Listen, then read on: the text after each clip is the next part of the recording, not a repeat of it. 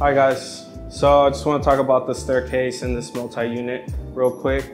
So what we did is we cut the staircase by a section, and the top section of the landing is going to be on the top units, and of course the bottom section is going to be on the bottom units. So what we did, so you're able to attach these staircases together, is we put a flat bar here, we rounded it up, then the bottom staircase has a landing as well, same with the top. So once it lands, you put the bolts in. That way you know it's aligned. Once it's aligned, you start to weld on both sides. That way the staircase is now fixed together, won't ever move.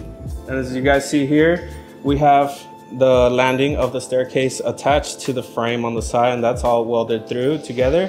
Same with the top. So in reality, the staircase is never really touching the floor. It's being supported by these frames. And that way, when we put the bolts through the cargo container floor, it's not being supported on there, it's being supported by the frames.